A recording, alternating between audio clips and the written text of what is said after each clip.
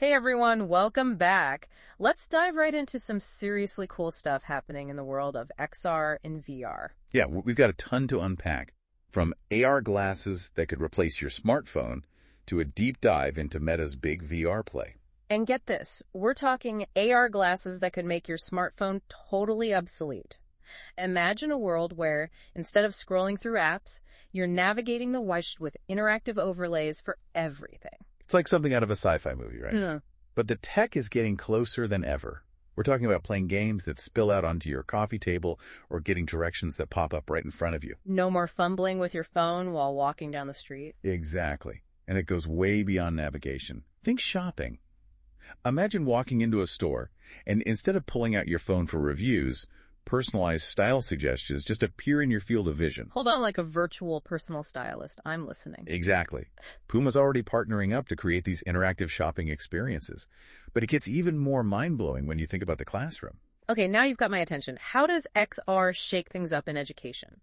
Imagine, instead of static textbooks, students could experience interactive 3D models, go on virtual field trips, even dissect a heart virtually. Wow, hands-on learning without the, But how close are we to actually wearing these AR glasses? Are we talking prototype or ready to wear?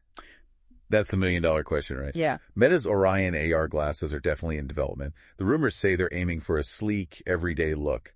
But there are some big hurdles to overcome. Like what? What's holding things back? Comfort, for one. I mean, you're wearing these things on your face all day, every day. They have to be lightweight, comfortable. They can't feel like a clunky gadget. Yeah, comfort and style, those are make or break factors for sure.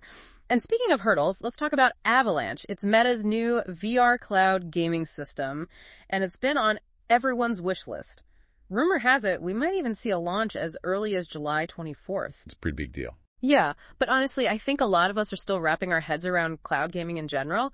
So break it down for us. Why is Avalanche such a big deal for VR? Okay, so imagine this. You want to play the latest, most demanding VR games, but you don't have a crazy expensive gaming PC. Right, because those things can cost a fortune. Totally. Yeah. So with Avalanche, you don't need a top-of-the-line PC. All the processing power, all the heavy lifting happens on Meta's servers. And then the game is streamed directly to your headset. So kind of like Netflix, but for VR gaming. Exactly. So Avalanche could be the thing that finally makes high-end VR gaming accessible to anyone, no matter their budget. That's the idea. It could really democratize VR gaming. That's pretty amazing when you think about it. But I'm guessing there are a few speed bumps on the road to this VR revolution. What are the challenges? The biggest one, internet speed. You need a rock-solid connection for a seamless VR gaming experience.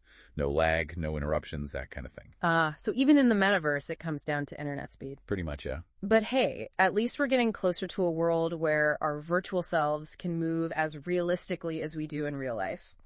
And that brings us to Bone Lab's new body tracking tech. We're not talking about clunky avatars here. This is your virtual self mirroring your every move. And it's incredible. This tech, it's called inside-out body tracking, or IOBT for short. IOBT, got it. So how does it actually work? Okay, so your MetaQuest headset, it already has sensors to track how your head moves, how your hands move, right? Right. With IOBT, they basically supercharge those sensors. Now they can track your wrists, your elbows, shoulders, even your torso. All in real time. All in real time. So no more stiff robotic movements in VR. Our virtual selves are finally catching up to our real-life agility. This feels like a turning point for realistic VR, wouldn't you say? Absolutely. In fact, Brandon J. Lotch, the developer behind Boneworks and Bone Lab, he said that developers who don't embrace this tech, they risk being left behind. Wow. Strong words. So it sounds like IOBT is about more than just aesthetics. It's about capturing those subtle ways we move in real life, making virtual interactions feel more genuine. Exactly. And it's about way more than just gaming. Think about the potential applications for things like fitness apps. Okay, I'm intrigued. What could IOBT do for fitness apps? Tell me more. Imagine, instead of just watching your form on screen, you're getting real-time feedback from a virtual trainer. Like they're right there with you. Okay, that's next level. But also kind of intimidating. Like, what if my virtual trainer is judging my every move? Well, maybe a little bit, but hey, think of the progress you'd make. But seriously, this tech has incredible potential for physical therapy too. Imagine someone recovering from an injury. They could use VR with IOBT to rebuild strength and coordination in a safe environment. Now that's using tech for good. Speaking of pushing boundaries, let's talk Quest 3S. It's like the Quest 3's quieter sibling that's been making noise with one killer feature. Amazing low-light tracking. And it really shines when the lights go down. Upload VR even said it holds its own against pricier models in low-light conditions. Really? So spill the beans. How does the Quest 3S nail low-light tracking so well? Infrared magic, basically. They use infrared LEDs and illuminators, kind of like giving the headset night vision.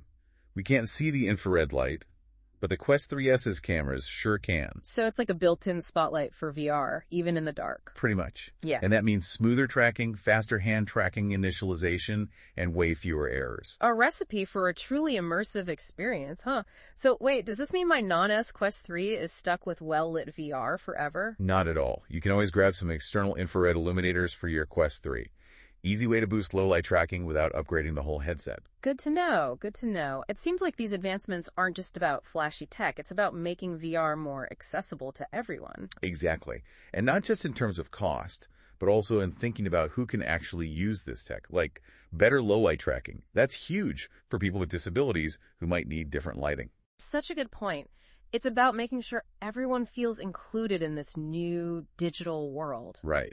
As these experiences get more immersive, those virtual worlds need to reflect the real world. All its different people and stories and perspectives. Absolutely. It all makes you wonder, what does it even mean to be human as our world becomes more digital? That's a big one. No easy answers there. No, but I think it's exciting that these technologies make us confront those questions. We're not just along for the ride, we're shaping this technology and shaping our own future. It's both exciting and a little bit, whoa, where's this all going? But imagine if this tech could actually help us understand each other better. You mean like literally stepping into someone else's shoes in VR and seeing the world through their eyes? That could be powerful. Exactly. Forget storytelling. This could be empathy building on a whole new level. And it's not just about emotions. Think about what this could do for education, for scientific discovery, for solving problems. Okay, let's unpack that a bit. What kind of real-world problems can we tackle with XR and VR beyond just having fun? We'll take architecture, for example. Okay. Instead of just looking at blueprints, imagine architects could collaborate in VR, walk through a building, make changes in real time. No matter where they are in the world. Exactly. That's amazing. Or think about surgeons practicing complex surgeries in a virtual operating room with AI assistance and real-time data. So from skyscrapers to surgery, XR and VR could change the game in so many fields. And it's not just about being faster or fancier. It's about making a real difference. Right. We could use VR to train first responders for disasters or even help people overcome phobias in a safe space. It's incredible to think just a few years ago, this tech seemed like pure science fiction, and now it's helping us solve real-world problems. Oh, right. But with all this talk about the amazing things XR and VR can do, we can't forget about the potential downsides. That's true. How do we make sure we're using these incredibly powerful tools responsibly as they become more integrated into our lives? Right. What ethical considerations are we overlooking as we dive headfirst into this unknown? That's the million-dollar question. And honestly, there's no easy answer. Yeah. But it's something we absolutely have to keep asking as the tech keeps developing. Absolutely. One of the biggest things to think about is data privacy. Oh, for sure. With AR glasses potentially becoming as common as smartphones? Exactly. Think about the amount of data that could be collected. It's huge. We need some serious ground rules, some clear guidelines to make sure our digital lives are just as protected as our physical lives. 100%. Yeah. And it's not just about protecting our data. It's about making sure everyone has equal access to this technology, regardless of their background. Right. We have to be aware of the digital divide and avoid creating a world where only the wealthy can experience the full potential of XR and VR. Exactly.